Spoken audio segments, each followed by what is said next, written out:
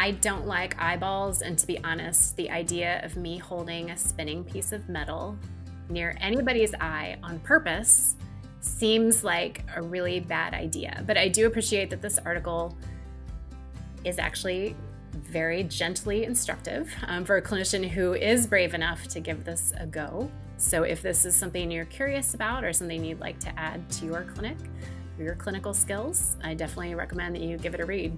I totally agree, Peggy. I think, the Q-tips are scary enough for me near the eyeball.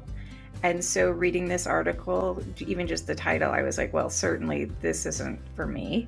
But I will say the article very generously spells out step by step how to do this, which I really think could help build confidence. The other thing, the author, DJ Heusler, I know did a podcast episode with this as well, that I think talks through some of probably the burning questions that you have at the end, or goes over some of those FAQs with this procedure. So for anybody that is interested in learning this, I think there's some great content to help you do that.